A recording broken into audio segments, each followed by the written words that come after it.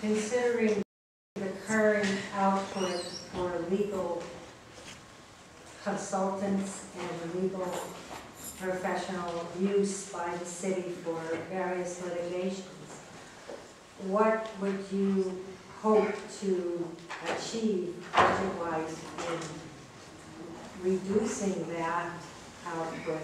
Or what would you guess might be the estimate the output of the use of outside attorneys in order to carry out your office effectively with all aspects of its requirements?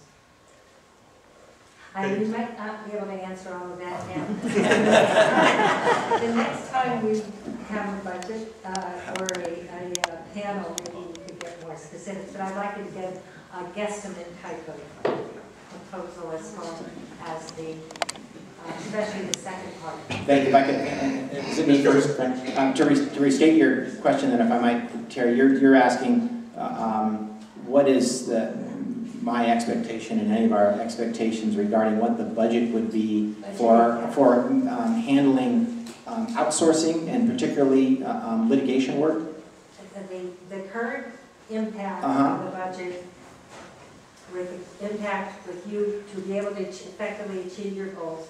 Okay. And then comparing the impact that we have been facing now using outside lawyers. I'd like to, very good, I think I understand your question.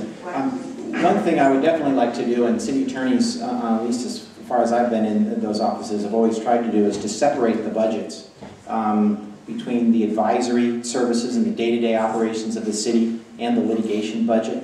Litigation is so unpredictable.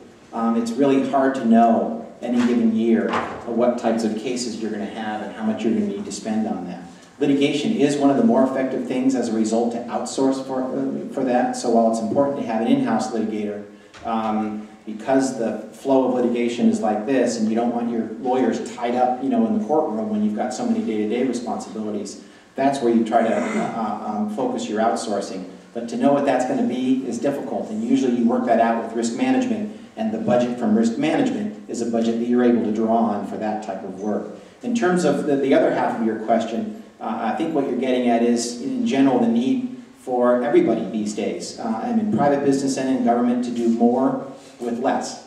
That city attorney's office, when it was full flag, if you will, when I was there, had 10 attorneys and maybe 5 or 6 support staff. We were still under siege, with work volume. We still felt like we weren't doing the job that we really wanted to do and that the city deserved. And from what I understand, cities the equivalent size of City of Chula Vista, in population anyway, typically have 12 to 15 attorneys. And so doing more with less is going to be a very big challenge there. And I think working in the budget process is one thing. Seeking grants to fund additional attorney services is another one. In fact, the police chief was able to get a grant for a community prosecutor, 2-year grant for a deputy city attorney dedicated in the police department. Internship programs, I think, will also be valuable. There's an existing internship program there that should be expanded. Those are the things you kind of need to do on the other half of the budget side in order to be more efficient and do more with less resources. Thank you, Mr. Pei, can you proceed? Sure. Again, I'll try to phrase the question. I think I have an idea from Mr. Googins. The problem with a small city attorney's office in a busy city is that with 4 attorneys, the general structure for a city attorney's office looks like addressing litigation, advising the city council, the mayor, and city boards and departments, and enforcement of the city's ordinances to make sure that the things that you and the city pass are enforced. That's 3 areas right there. And if we're talking about 4 or 5 attorneys, one civil case can occupy quite a bit of an attorney or multiple attorneys' time. So I agree with Mr. Googins that I think you have to separate out the budget for civil litigation, and you may have to send those particular cases out depending on the complexity. Because if your whole office becomes devoted to handling litigation, what happens is you're unable to provide the correct advice, which then spawns more litigation. So you want to make sure that you don't drop down on one particular side. In that regard, I do think only as a short-term measure are grants appropriate. And the reason is because grants come with strings attached. They come with requirements that you follow reporting requirements and you do those things, which means you need more staff to handle that. And they also, they run out.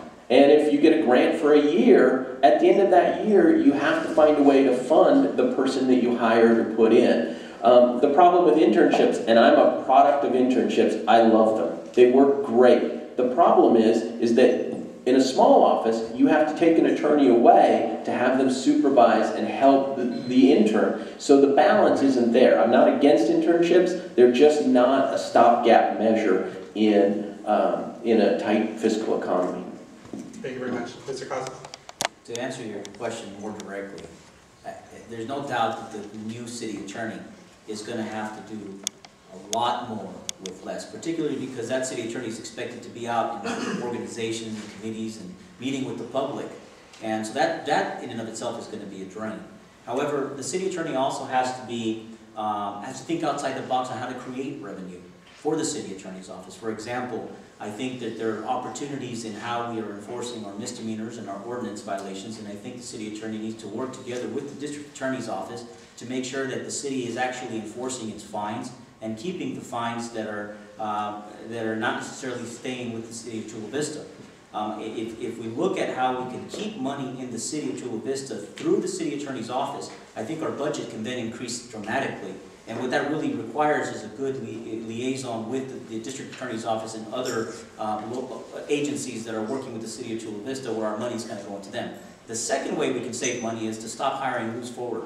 All right, that's $400, $600 an hour. You know, when I worked for the school district of San Diego, my billable rates, like an insurance company, it's like $175 an hour. There are tons of able counsel in the city of Chula Vista. We need to keep our jobs local. We need to keep our outsourcing local to the greatest extent possible while making sure that we're using the most experienced counsel when we do have to outsource. But they shouldn't be getting rich off taxpayer money.